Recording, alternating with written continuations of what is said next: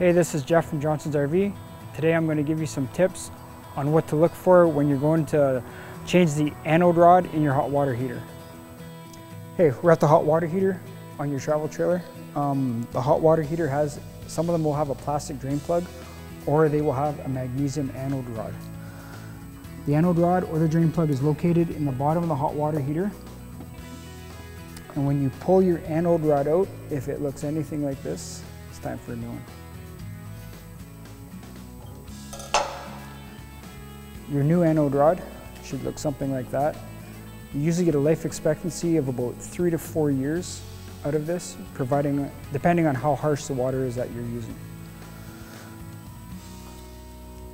To install this anode rod into the hot water tank, take some white Teflon tape,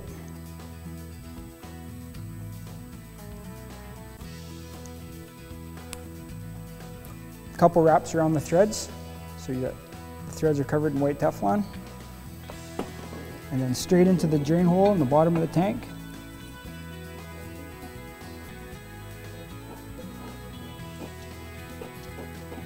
Start it with your fingers. Once you get it started with your fingers, you need 1 1/16" socket to finish tighten it up. Don't over tighten the anode rod in case you pull the threads out of the bottom of the hot water tank. And if you do that, then the tank will leak.